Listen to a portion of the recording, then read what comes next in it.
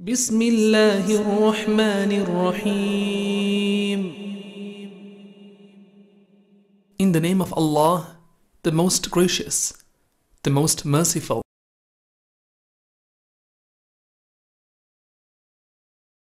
Assalamu alaikum wa rahmatullahi wa barakatuh. Bismillahir Rahmanir Rahim. In the name of Allah subhanahu wa ta'ala, most gracious, most merciful. Alhamdulillah. Wassalatu wassalamu ala rasulillahi wa ala alihi wa ashabihi ajma'in. All praise is indeed due to Allah subhanahu wa ta'ala. Blessings and salutations upon Muhammad sallallahu alayhi wa sallam, his entire household, all his companions. May Allah subhanahu wa ta'ala bless them all, and may He bless every single one of us, and may He grant us all goodness in this world and the next. My beloved brothers and sisters, Allah subhanahu wa ta'ala speaks about the coming of the signs of the end. And we all know that the Prophet Muhammad sallallahu alayhi wa sallam also prophesied so many things. Many of these have occurred, and some of them have not yet occurred. These prophecies are divided into major signs of the hour and minor signs of the hour. The minor signs have all occurred. The major signs, we're waiting for them. May Allah subhanahu wa ta'ala grant us all protection, and may Allah subhanahu wa ta'ala make us from among those who will earn Jannah.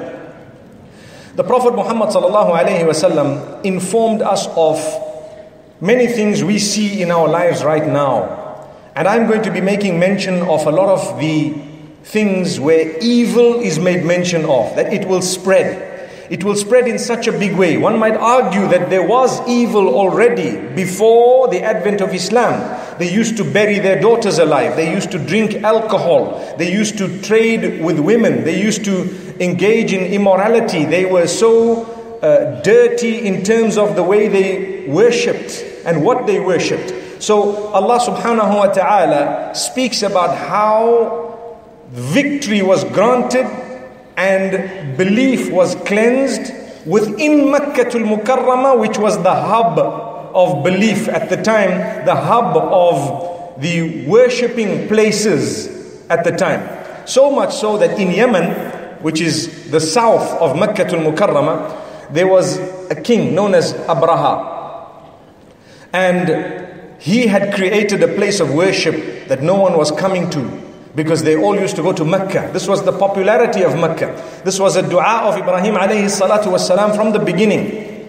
وَجَعَلْ أَفْئِدَةً مِّنَ النَّاسِ تَهْوِي إِلَيْهِمْ. O Allah, make the hearts of the people incline towards them. Speaking about the people of Mecca and speaking about Mecca itself. So the hearts of the people from the beginning, from the time of Ibrahim alayhi salatu wasalam, they had some connection with Mecca. It was a place that everyone wanted to go. I have spoken to dozens of non-Muslims who have shown an interest to go to Makkatul Mukarramah just by having seen it on the television, just by having heard about it. They want to go there. Now, I know, let me just say it because I spoke about it. Why is it that the non-Muslims are not allowed to go there?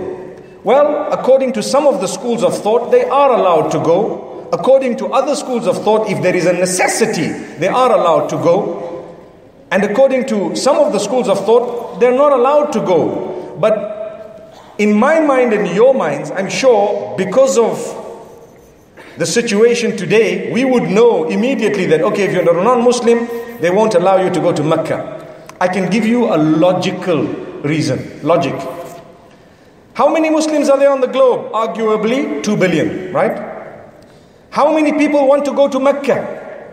Arguably perhaps 20 million, 50 million, 100 million. Do you agree? How much space is there in Mecca? Maybe maximum for 2 million.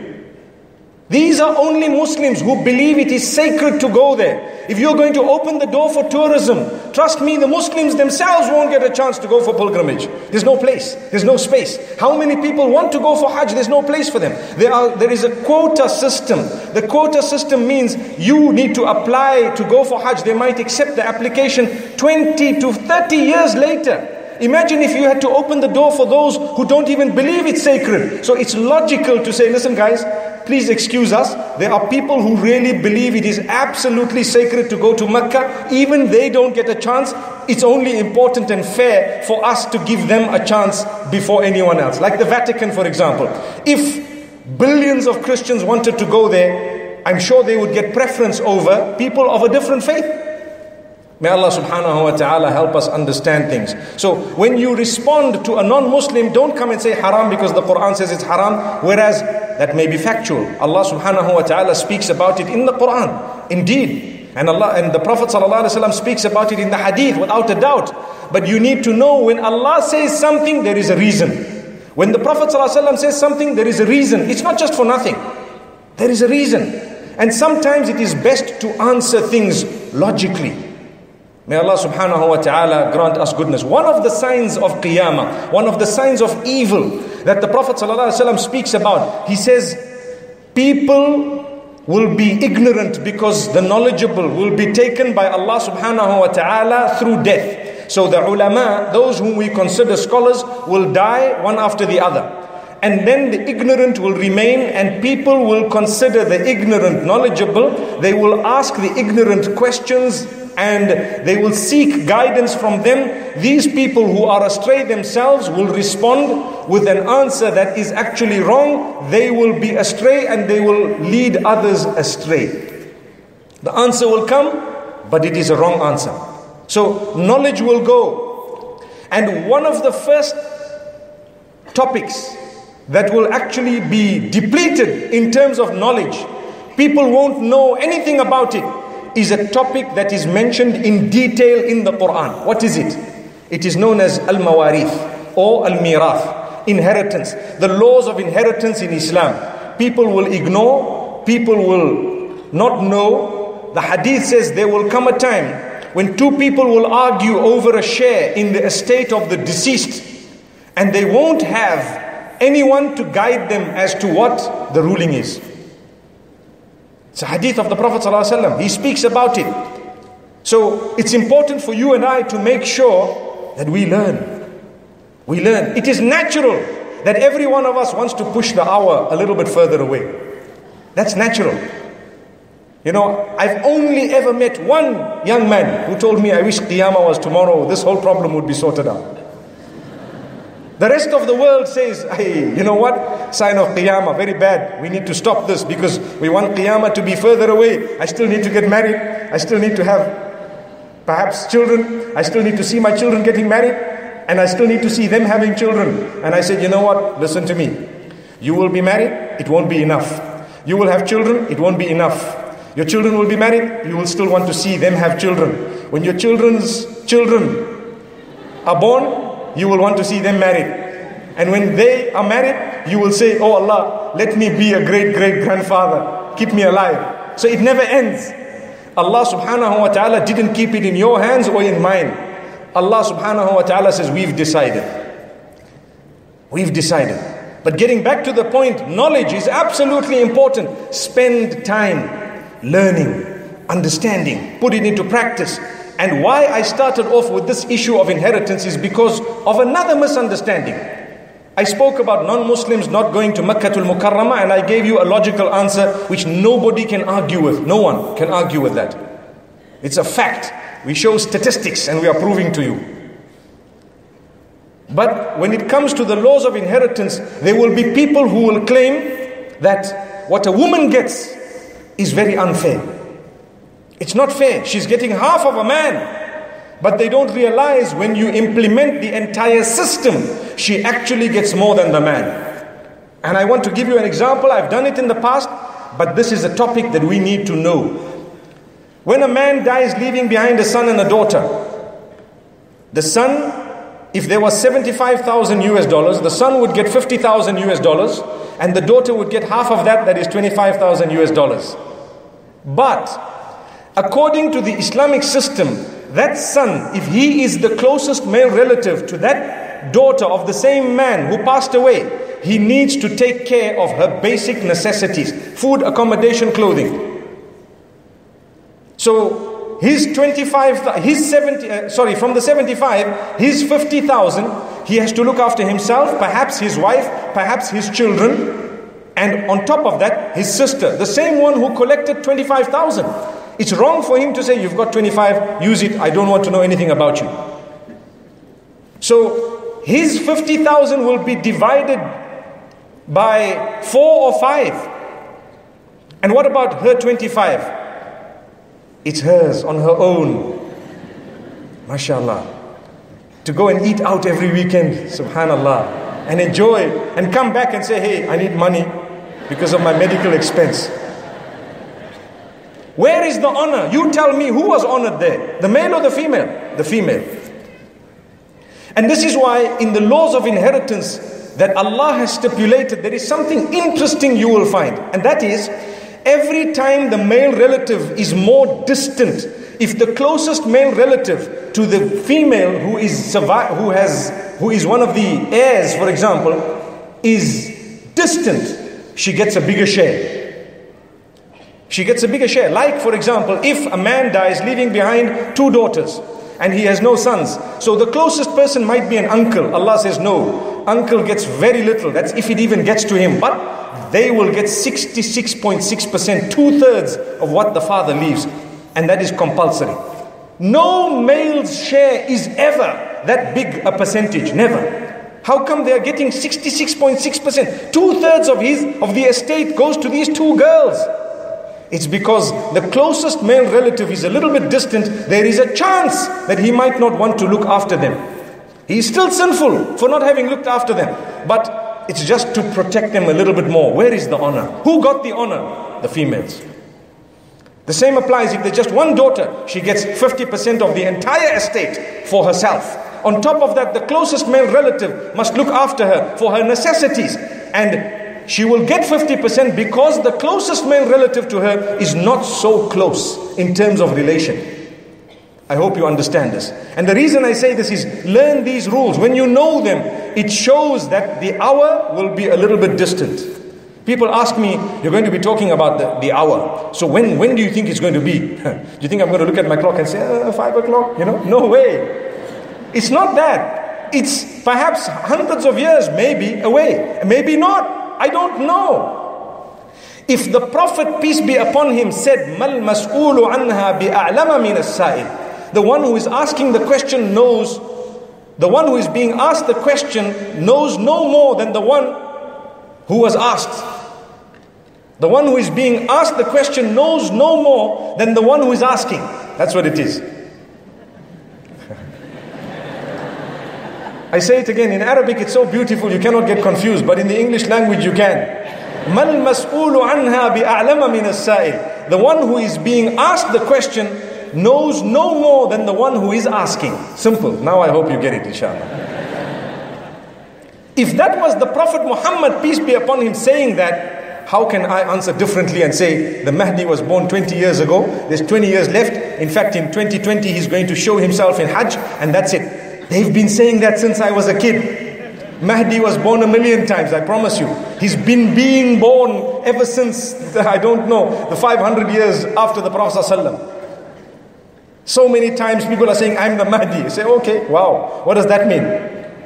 May Allah subhanahu wa ta'ala guide us and grant us ease. I remember one man got up and he says, I'm the Mahdi. You know, sometimes when people suffer psychologically, they begin to believe that they are somehow, superhuman beings, and they start thinking they are the Mahdi, and they announce it that I'm a Mahdi, And what happened is, one of the Imams of the Haram says, okay, so do you speak Arabic? He says, no. He says, Mahdi, don't speak Arabic? Mahdi, do you read Quran? He says, no, I don't. I can't read the Arabic. He says, Mahdi, and you don't read the Quran? Go and learn. Maybe you can try later to fool the people. May Allah subhanahu wa ta'ala grant us ease. That's a sign of the hour. It's a sign of the hour. Ignorance. Ignorance is indeed one of the prophecies. It is very evil because you will not know how to protect yourself from evil if you don't have knowledge.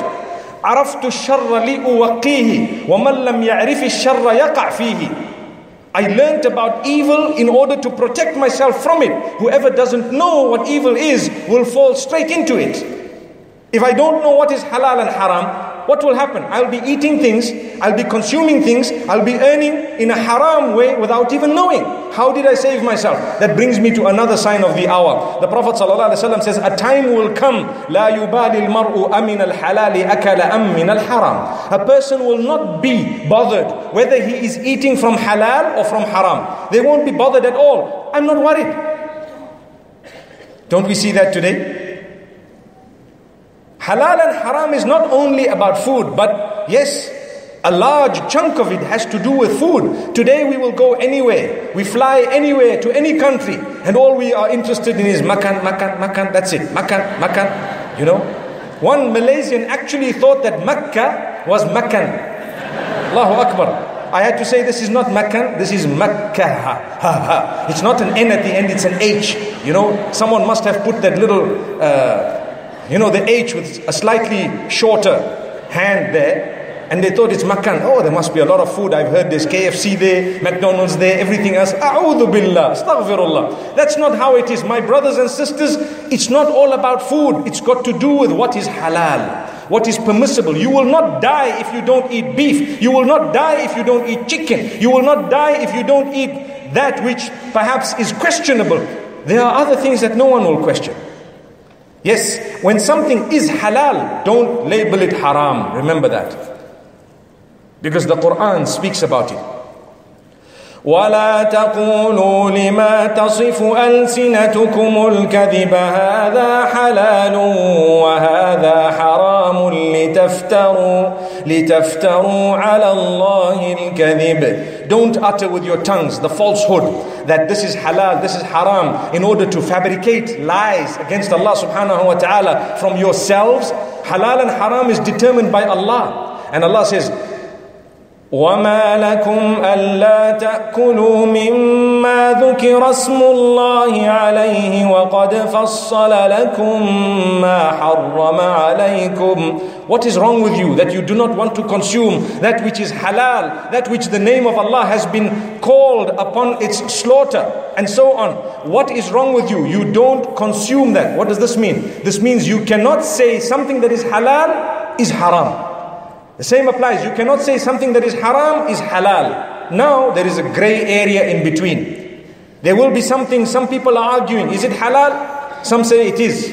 Haram, some say it is. What do? You're in the middle. You either have knowledge. If you have knowledge, one of the two directions, you follow that knowledge. These people are saying it's haram, but I know that it's permissible, it's halal. Or these people are saying this is halal, but I have more knowledge than them in this particular regard, and I'm telling you that it is actually haram. If you have that knowledge, you don't have any doubts. Follow the knowledge. But the question is, when you are doubting, what do you do? Well, the sunnah is complete. The Prophet ﷺ has spoken about it in hadith of Nu'man ibn Bashir radiallahu anhu. I'm sure we've heard it so many times if you've been following Islamic talks closely or Islamic guidance.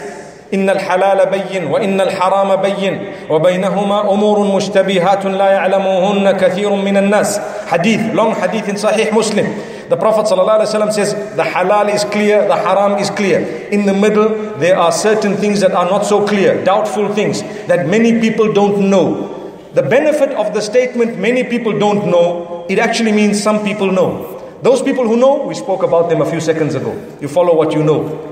Those who don't know, the hadith says, فَمَنِ اتَّقَى الشُّبُهَاتِ فَقَدْ اسْتَبْرَأَ لِدِينِهِ وَعِرْضِهِ. Whoever has stayed away from that which they don't know about, they have protected themselves because they haven't even gone into the probability of having consumed that which was not permissible.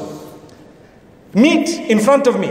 Someone says halal, someone says haram. I am confused. If I eat it, I got into the chance of having eaten haram. But the hadith says if you did not eat it, nobody can say you were wrong. I didn't eat it. What did you have? I had vegetables. Make sure they were not cooked with wines. Allahu Akbar. You know, today that can happen. They say vegan, vegetarian. Not necessarily. There could be wine in there. You know, it's part and parcel of that. So be careful. But going back to the point, the hadith says, فَمَنْ وَقَعَ فِي الشُّبُهَاتِ وَقَعَ فِي الْحَرَامِ. Whoever falls into that which is doubtful in the middle, that which they don't know about, they have fallen into haram because they were ready to take a risk regarding an item just for a burger. Come on, a burger. You could have done without it. I know there was tomato sauce, ketchup. I know there was beautiful mayonnaise, dripping out of there.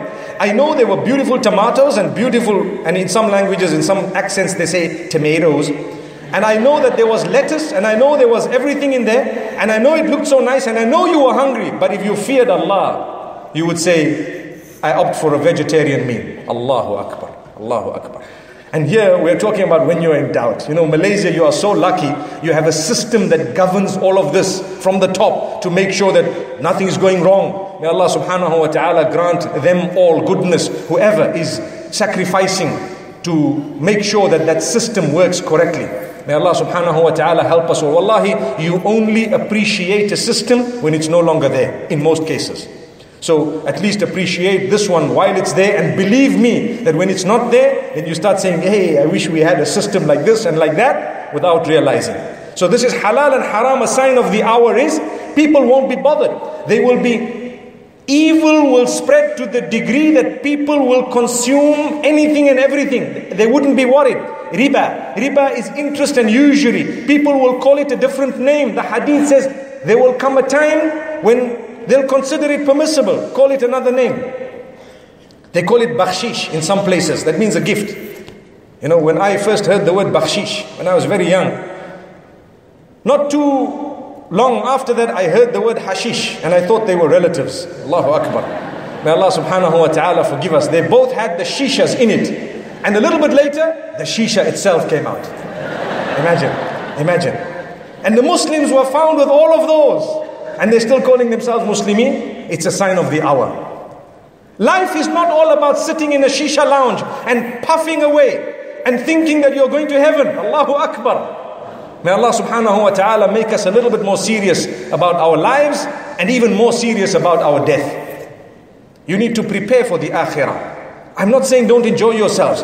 Make sure it's clean fun. It doesn't have to be dirty. It doesn't have to be something, people like to puff. You put in a cigarette in your mouth, you pull it in. I know one uncle used to make rings. You have onion rings? He makes smoke rings. And the ring comes out. He says, oh, look at that. Look at that. And another ring comes out. Look at that. Allahu Akbar. That doesn't make it halal. As interesting as it is, it's still bad for your health. It's evil. My brothers and sisters, quit the bad habits and you will, inshallah, be contributing not only towards your own benefit, but society and community at large, the ummah at large. Remember this, Qiyamah will not take place until Allah's anger is so much that there won't even be a single person on earth saying Allah, Allah. This means one of the signs of the hour, no one's going to read salah. So when you are now lazy, you don't want to pray, you sit back, you relax, it's okay, I heard this morning Allah is Ghafurur Rahim, Allah is forgiving. I'm sure He knows that I need to sleep because I need to go to work. Whoa. You don't know today, before you go to work, Allah's going to take you away, back. This was your last chance to read your salah and you didn't. This is why there will come a time when people won't even read salah. They won't even say Allah's name. They will be ashamed. They won't say Allah. So you won't hear anyone remembering Allah, talking about Allah. No salah, no zakah, no hajj, no nothing. Because there won't be anyone saying Allah, Allah. According to the hadith, the anger of Allah will take over to the degree that He will declare that the trumpet be blown and the world will come to an end. Everything will be destroyed completely to smithereens. Allah will not destroy anything unless it deserves to be destroyed.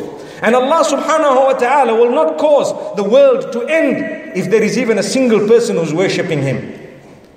So you and I do not want to become statistics. Remember that. We don't want to be moving signs of Qiyamah. Every time you are lazy with your salah, you are a person. Remember, the next generation will be even more lazier than you. Even more lazy than you. Remember this. So fulfill it. Get up for the sake of Allah. How long does it take? It doesn't take too long. There will be people who will abandon reading the Quran. They will abandon it. My brothers and sisters, I want you to answer me with a show of hands. How many of you in your mobile phones do you have an application where you can read the Quran in? Put up your hands high. I see almost nil exception.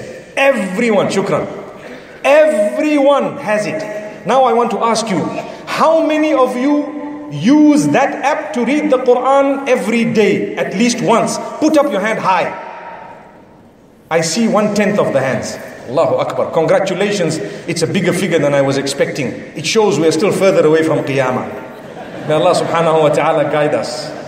May Allah subhanahu wa ta'ala guide us. At least people are reading the Quran. You might argue, okay, I don't read it on the app. I read it maybe, using the Mus'haf, which is a greater reward, for example, because for that you need wudu. You need to be on a higher level of purity. If you're reading from your phone, according to some of the scholars, you wouldn't really need to have wudu as such. The level of purity, it can be slightly lower because it's not a Mus'haf. But when you open the Mus'haf, the reason why the scholars say there is a greater reward when you open the Mus'haf itself is because you need to be on a higher level of purity. That's one of the reasons. May Allah subhanahu wa ta'ala grant us ease. Either way, I don't want to say this or that. I want to say read the Quran, whether it's here or there or on an app or even on the walls in the masjid. When you go into the masjid, my little son asked me once when we went to Medina Munawwara, what's all this Arabic writing on the wall? I said, it's Surah Yasin. Look at it. It starts from here, it goes all the way around the whole haram and they finish it. And it's actually more than that. It goes on and on and on. He said, but why do they write it on the wall? Isn't it in the Quran? I said, yeah, so why do they have to write it on the wall? Now, me and my logical answers. I said, you know what, son? Some people are too lazy to open the book. And the son was too sharp. He tells me, but Dad, that means that they're only going to read one ayah, because from this wall to that wall, there's only one verse. I said, well, one verse is good enough, isn't it? I don't think you're telling me the truth, But the point being raised is, even if you're reading it off a wall, a lot of us in our houses, we have plaques. These plaques have verses of the Quran. Some of the scholars actually say that's not good. You are perhaps insulting the word of Allah subhanahu wa ta'ala by hanging it. I want to say, if you have it hung, at least read it. At least read it. We have the 99 names of Allah for the last 30 years hanging in our lounge, and we still don't know them off by heart. Come on. Spend a little bit of time when you enter the lounge. 99 names. We take pictures of it. We put it on the Snapchat story that we started using a few days ago. MashaAllah. And what happens? Everything starts flowing. Oh, my house. I've got this Islamic artwork, this artwork. I've had the 99 names of Allah, this surah, that surah, everything is here. But I've never read it. I just take pictures of it and put it online. Like the people who enter a store and they test all the clothes in the store. They take all the pictures and show them all over Facebook and everywhere else. But those clothes do not belong to them. They didn't buy them. No one knows that they were only testing them. They put them back. And the whole world thinks, wow, rich lady, every day new pair of shoes. No, I pass by, the store that sells shoes every day, and I just take pictures with a different pair. Allahu Akbar. That's what we are doing when it comes to religious matters as well. It's all about photographs. It's all about a show and nothing in reality. It's a life full of show. That's why the hadith says there will come a time nothing will remain of Islam except the name. Nothing will remain of the Quran except the print, the drawing, the words. That's it. The masajid will be built well and possibly even well attended, but people will enter and exit ceremonially. You enter the masjid like a ceremony. You exit, you achieve nothing. It was just a ceremony. I went to get over and done with something, but I came out without achieving anything much. May Allah subhanahu wa ta'ala grant us ease. So let's go back to this hadith where the Prophet sallallahu alaihi wasallam speaks about intoxicants. He speaks about there will come a time when people of my ummah will consider adultery permissible. They might call it different names, they might do different things, but they will consider it permissible. Call it mut'a, call it whatever you want. But adultery is adultery. Fornication is fornication. Immorality is immorality. Remember that. The names that people may call it, irrelevant. The hadith says people will consider it permissible. Yastahilluna al-hira. Yastahilluna al-hira. You know what al-hira means? It means az-zina. It means immorality, evil, sexual misconduct. They will consider it halal. That's the meaning of the term istihlal. Yastahillun. And the hadith continues to say wal-harira. That's very, very interesting. The hadith says people will consider the wearing of silk permissible. What does that mean? What does the Prophet ﷺ mean when he says that? He means for men it is prohibited to wear silk. That's what he says. You know, the Prophet ﷺ once had silk in one hand and gold in the other. And he said, إِنَّ هَذَيْنِ حَرَامٌ عَلَى ذُكُورِ أُمَّتِي. These two are prohibited for the males of my ummah. That's what he said. So you and I know the two are prohibited. Then he said there will come a time when the males will consider, from my ummah, the males will consider silk and to wear it permissible. It's a sign of the hour. So the scholars have made mention of a very, very interesting point. They say female clothing will be worn by males and male clothing will be worn by females. Swapping of clothing. Because al-harira is supposed to be feminine. For women it's permissible to wear silk. It's part of their beauty, adornment, and gold and so on. Jewelry is for women. Adornment, beautification, that's for women. And then when men start considering it permissible, nothing wrong. So you have men wearing a dress. And they say, nothing wrong with this. What's wrong? Why are you looking at me? Subhanallah. Okay, mine is a little bit long, alhamdulillah. But you have, I'm talking of female clothing, male clothing. You and I know, over time, the dress codes have changed. How the prophecy of Muhammad ﷺ came true. How amazing. Dress code has changed to the degree that our grandmothers, and in most cases our own mothers, if they are beyond the age of 50, we would never dream that they wore some of what our daughters are wearing today. Subhanallah. And people buy stuff, it's just called, oh, this is unisex. I'm not saying it's always haram, please don't get me wrong. But if it is something that belongs to the females and the males are wearing it, it's part of this hadith. And if there is something that belongs to the males and the females are wearing it, it's part of this hadith.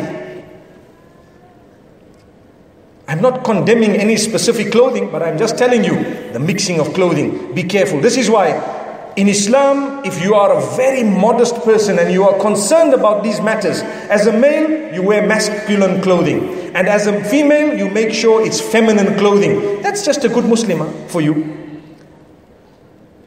I'm not saying the others are bad, but I am saying these are a little bit more conscious when it comes to clothing. May Allah subhanahu wa ta'ala grant us understanding. I wouldn't ever want to arrive on the day of Qiyamah and be thrown in with the group of people who are known as, these are the people who were the statistics of the last hour. Allahu Akbar. May Allah subhanahu wa ta'ala grant us forgiveness. Then the same narration speaks about ma'azif. This hadith is in Sahih al-Bukhari. The hadith started off by speaking about adultery. People will consider it permissible, maybe give it different names. Sahih al-Bukhari, the next part, the hadith says regarding clothing, and I told you silk. The third part speaks about musical instruments, al-ma'azifa. There is one meaning to it, al-ma'azif, musical instruments. People will consider them permissible. So one might ask, well, so what is the ruling? The reality is, my brothers and sisters, I know today there is a huge debate about music.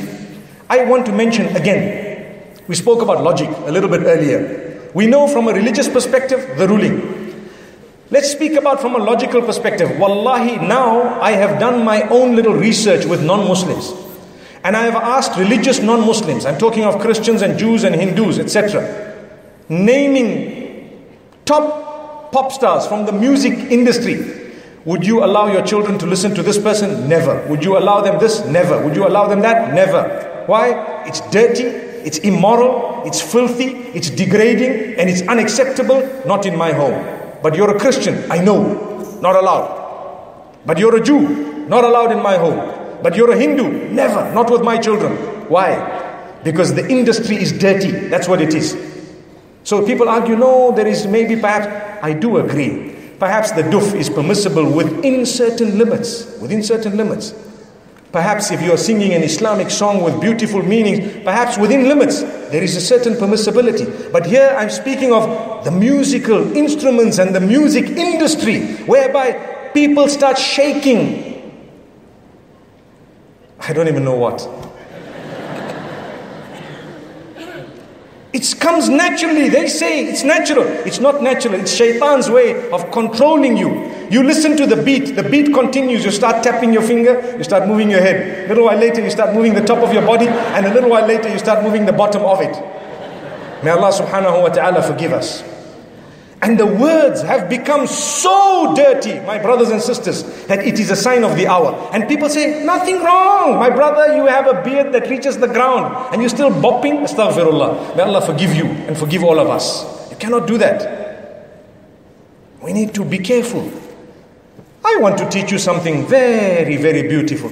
Why don't you replace that with the Quran? Melodious recitation. Listen to Ra'ad al-Kurdi. Listen to anyone else that you would perhaps like, Sa'ad al-Ghamidi. Beautiful recitals of your choice. Abdul Basit, Abdul Samad, whoever else you like. There will be so many people. Replace it. It's beautiful. It's soothing. Go onto YouTube and check how the non-Muslims reacted to a survey or a little test, an experiment that was done where they were told to listen to this Quran without knowing it's the Quran and comment about it. Wallahi, now in Europe, the test was done recently and a lot of them say, it's so calm, it's so cool, it's so soothing. I feel spiritual. Go and listen to the answers. It's there live for everyone to see. And we Muslims who have the Quran, we are not achieving any soothing, no comfort, no nothing from this. How and why? Surely you can replace it. I would rather be resurrected and arrive in the presence of Allah subhanahu wa ta'ala, having known as a person who gave up dirty music for the words of yours, oh Allah. I didn't want to listen to all of this. I gave it up. I know there was a debate about halal, haram. I do know the majority of the scholars said it's not permissible. I do know some of them said, okay, within a certain scope it's okay. But remember, those who say within a certain scope it's okay, none of them say that the musical industry of today is permissible. Not even one of them. Remember that. I would rather come in front of Allah and be resurrected as a person who just substituted all of this for the Quran. Allahu Akbar. I substituted all of it for beautiful Islamic talks and that which motivated me, it calmed me down. Subhanallah, you listen. I listen sometimes to beautiful words that are being said by beautiful people who want to promote goodness. And I just smile to myself. I say, MashaAllah, look at this. I just smile to myself. You know, sometimes you hear your own jokes. Astaghfirullah. They are sent to you by someone. And you laugh at it. Did I really say this? I can't believe it. Subhanallah. Did I really say this in my talk? Can't believe it. But it happens. It's something good because at least it makes you smile. Subhanallah. You start relating. You feel, wow. You feel good about yourself. That's what it's all about. I'm a Muslim. I'm trying. And inshallah, yes, it's a real world out there. It's not that, okay, the religious people have to stand at the top and say, guys, you better follow the deen. Guys, you better follow. No. We're all standing on one platform and we all want to remind each other, inshallah. So listen to some beautiful things. My brothers and sisters, this will help you in this world and the next. So it's like alcohol. When alcohol was made prohibited, it was prohibited in stages.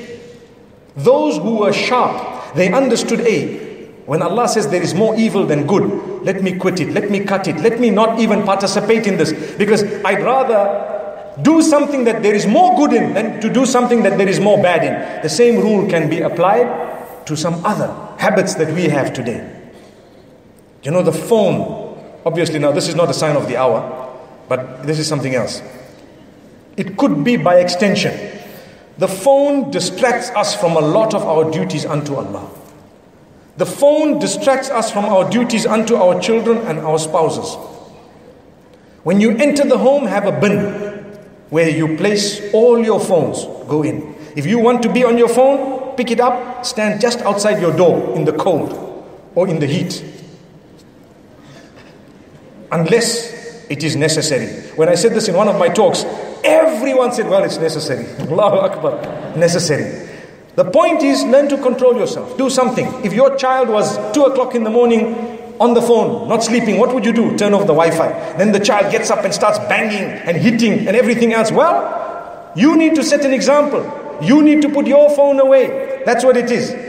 Be disciplined yourself, then your children will follow from the beginning. Play with your children, take them out to play a game, take them to the park, go swimming with them, do something constructive with them. They will become real children. But because you are on the phone whole day, your children are on the phone whole night.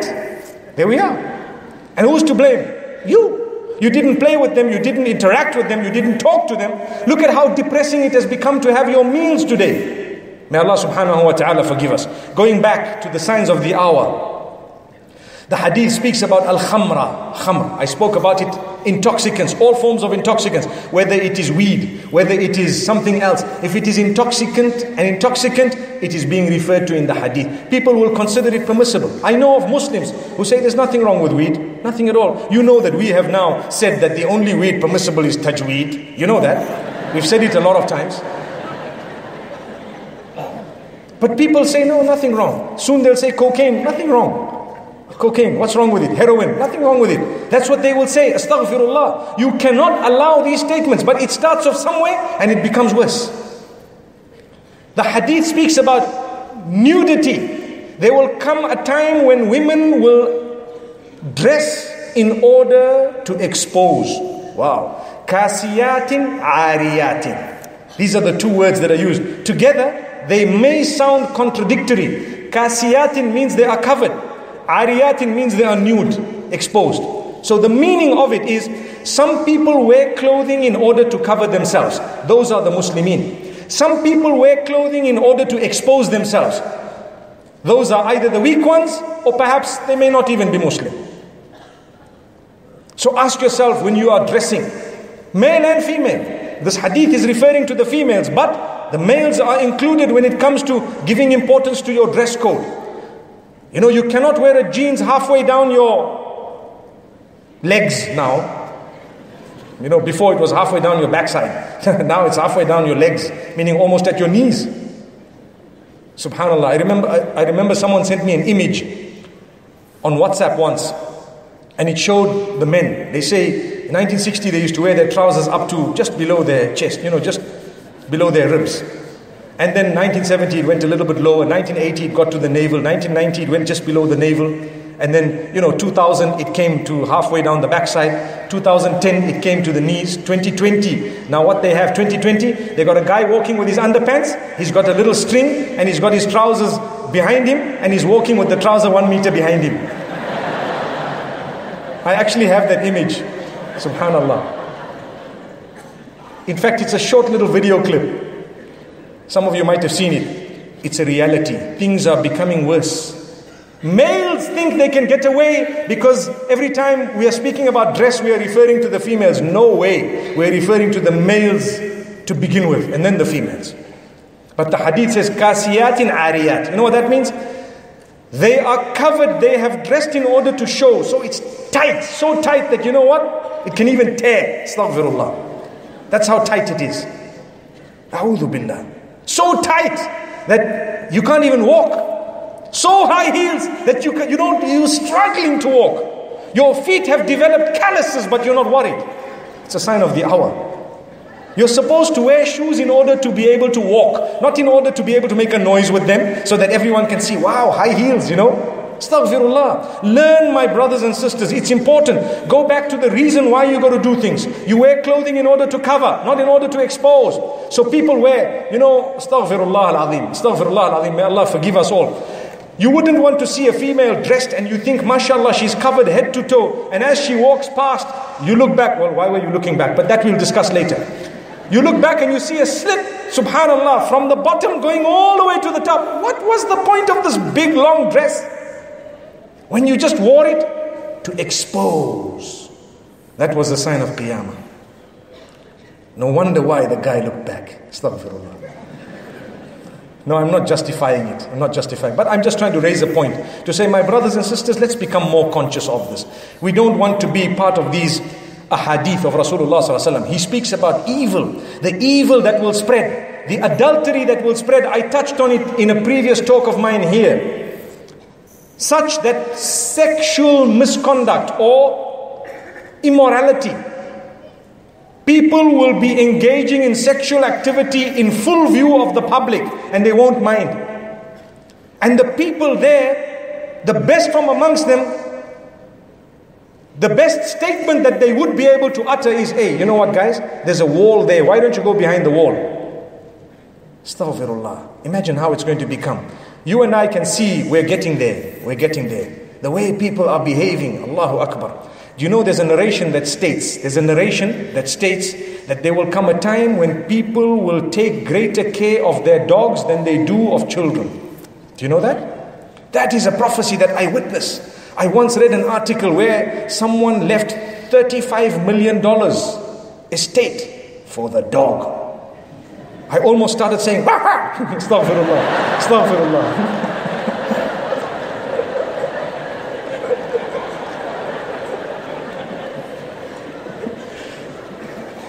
I didn't expect that from myself either.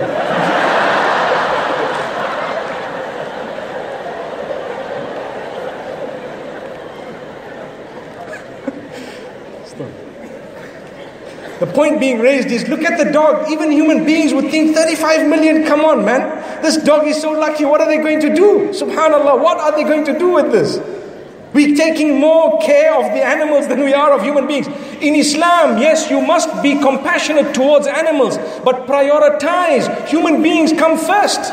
We want to save all the dogs of the world, but we don't want to save the brothers and sisters in Syria, for example, or the refugees that are out there and all the others who are struggling. But the dogs, we are quick to donate 1,000 every month. Allahu Akbar. Where is the balance? Prioritize. If a dog is drowning and a human being is drowning, we want to save both. We must. That's our intention. But we start off with the human being.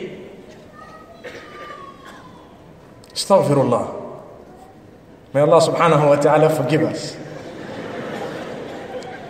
Now I don't know why you're laughing.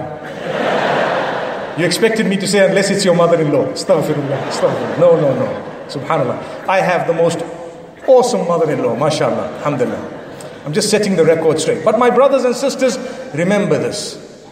Allah subhanahu wa ta'ala has blessed us with so much. These are evil things. We don't want to be a party to these things. The Prophet sallallahu alaihi wasallam speaks about how falsehood will spread. And I will end on this note. Falsehood will spread such that when a person is telling a lie, they will be considered truthful. When people are speaking the truth, they will be considered liars.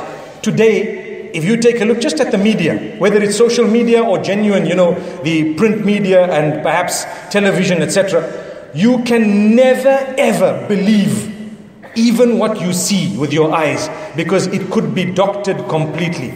It could be photoshopped completely. You get a voice imitator now where you say things and you have the voice that you want to be imitated, and it will say the same words in another voice.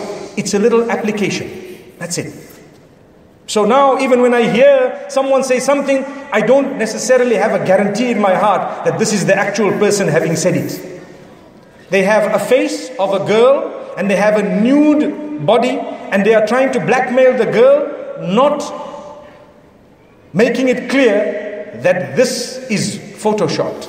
The body is someone else's, the face is someone else's, the two are brought together. It is happening on the globe. Destruction of marriages, embarrassing people, and so on and so forth. It's a sign of the hour. The Prophet ﷺ says, that which is the truth will be considered false.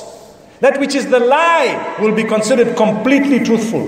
Subhanallah. Be careful. Let us all become truthful. They say when you are truthful yourself, you will be able to distinguish between what is right and what is wrong. Ya ayyuhalladhina amanu in tattaqullaha yaj'al lakum furqana. O you who believe, if you are conscious of Allah, Allah will give you the ability to distinguish between the truth and falsehood, between right and wrong, and so on. Allah will grant you the ability to distinguish, to separate the two sides. You will know. That's only when you're conscious of Allah. May Allah subhanahu wa ta'ala make us more conscious of Him. May Allah subhanahu wa ta'ala bless us all. May He make us from among those who have heard what was said and all the evil. May we be from among those who are not a party to this evil. And may we be from among those who abstain from evil. May we be from among those who promote goodness, morality, very, very high levels of character and conduct. Remember, the higher the level you promote and you live by, the greater the chances of the next generation living by something similar. Because every time something happens, the next generation actually drops one level. Ma'rufu zamanina. In fact, what is said, Ma'rufu zamanina munkaru zamanin qad mada. That which we consider acceptable today, there was a time when people considered it taboo, unacceptable. And that which is considered unacceptable today, there will come a time when people will consider it acceptable. May Allah subhanahu wa ta'ala always keep us guided. And may Allah subhanahu wa ta'ala bless you all. وصلى الله وسلم وبارك على نبينا محمد سبحان الله وبحمده سبحانك اللهم وبحمدك نشهد أن لا إله إلا أنت نستغفرك ونتوب إليك.